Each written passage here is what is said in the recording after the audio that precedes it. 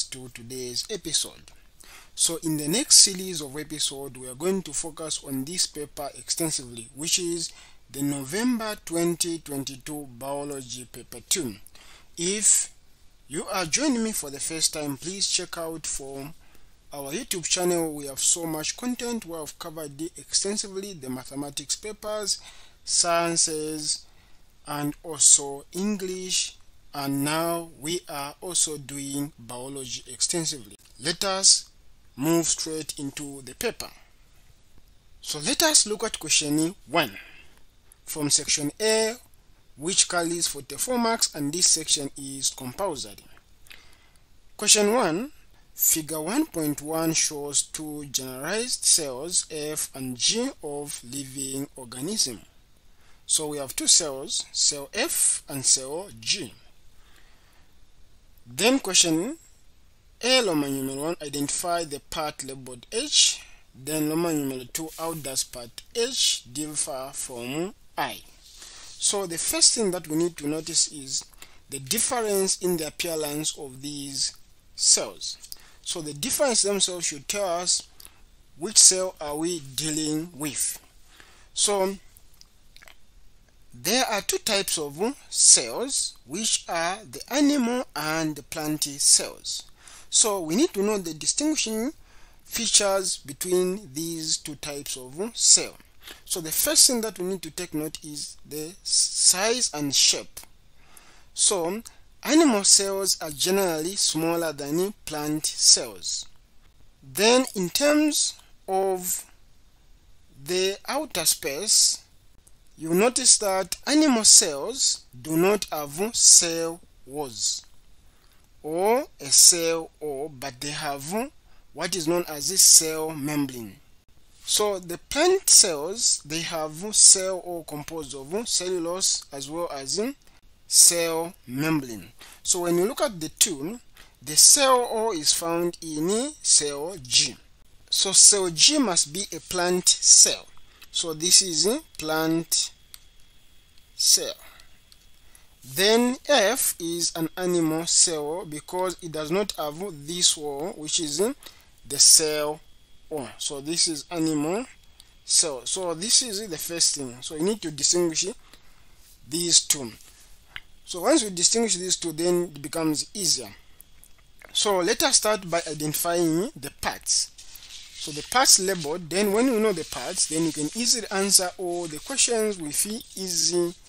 So let us start with F. So the outer part of F is known as a cell membrane, like here I just talked about. So this is cell membrane, which is H. That's the outer part of the animal cell. Then what is the inner part? So this inner part is the nucleus. So nucleus is found in both animal cell and the plant cell. So this is also nucleus. So I'll just focus on the key parts. Then what is I? I is the outer space, which is the cell wall. Then we have J. What is J? J is the central vacuole. Central vacuole. So once you know these parts, the next thing that you need to ask yourself is the functions. Then we've got this liquid inside, these white spots. This is what is known as a cytoplasm. So you need to know these parts and also know the function. So you need to know what are the functions of each of these parts.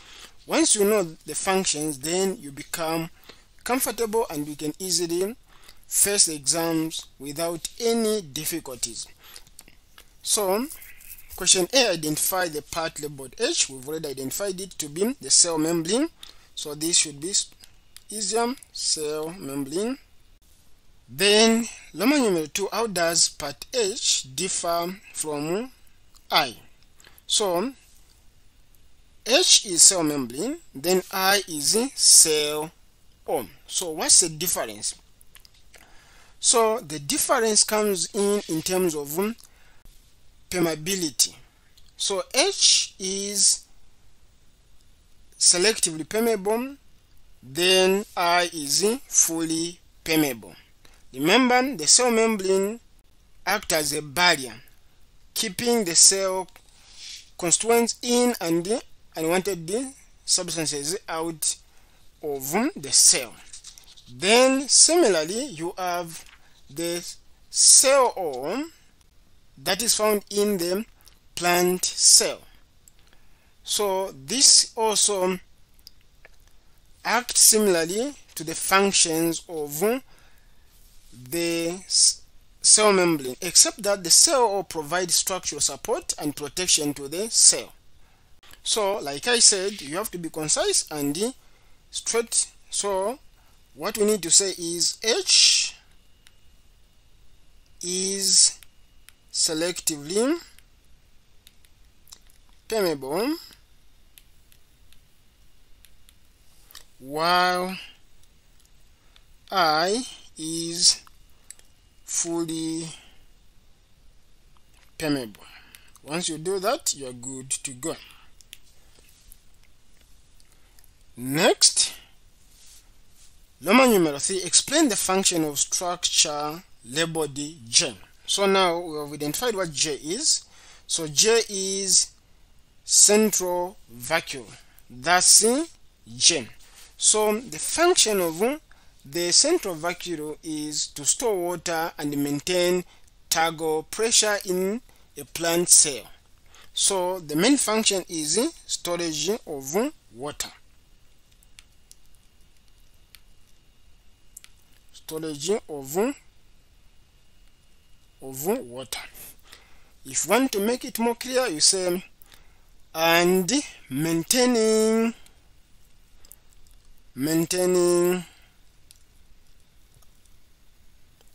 turgor pressure. But storage of water should be sufficient to give you that 1 mark.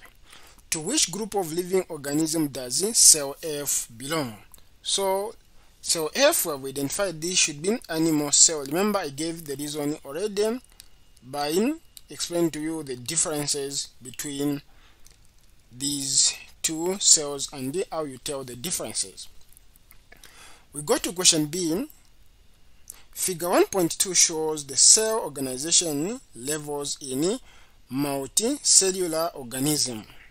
So we are starting from the bottom, where we have the smallest unit of the cell, which is the organelles. Organelles are cellular components that perform specific functions within the cell.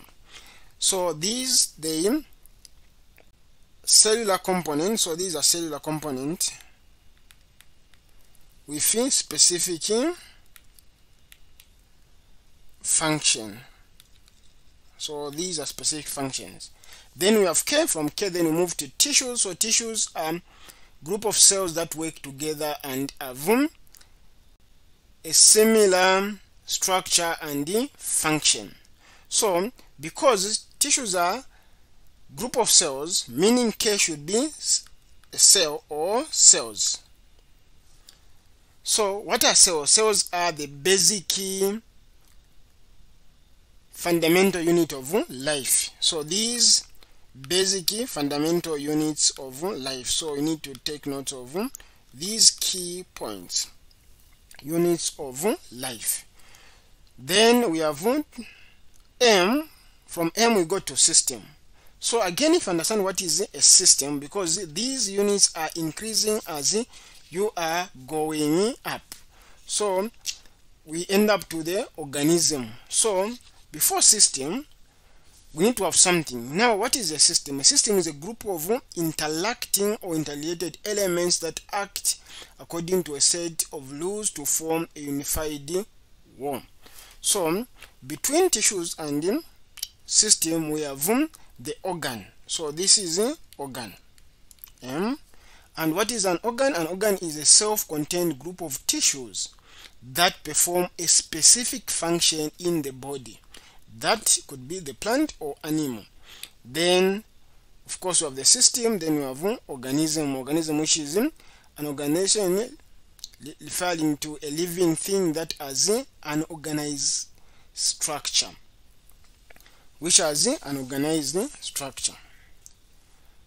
So organism refers to a living thing that has an organized structure. That is what is known as an organism. Then let us now look at the question from section B. Identify the parts labeled K and M. So K, we have identified it to be the cell, then M, the organ. So this is in cell, then this is in organ.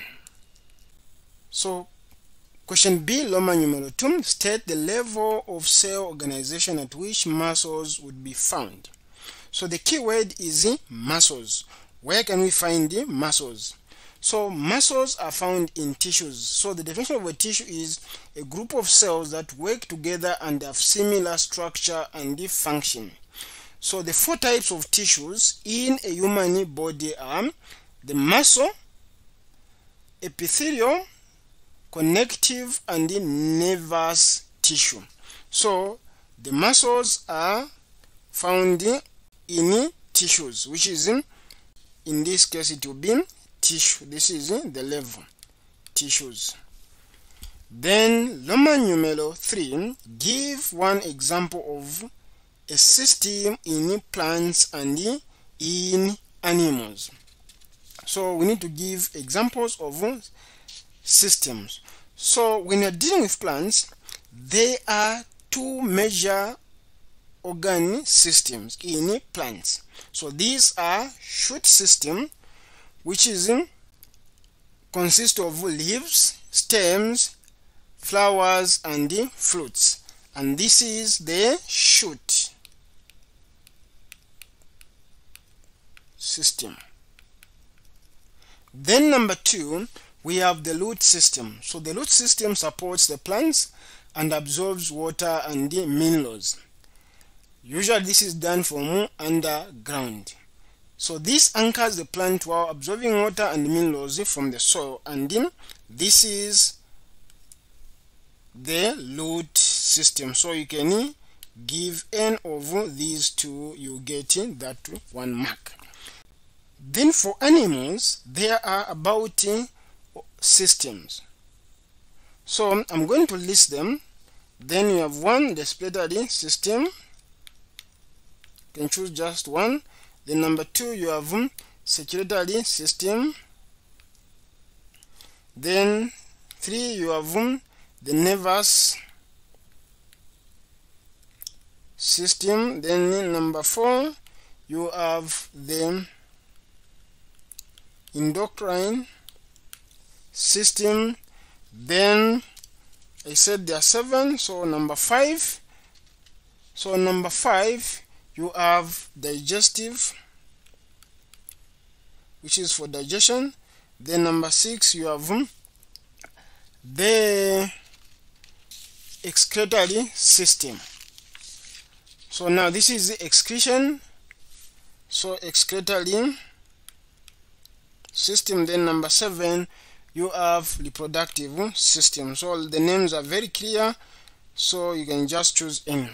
So once you choose any, then you should be fine to get that 1 mark. Just choose one of these. So thank you for joining me in this episode. So please join me in the next episode as we look at question 2 in detail.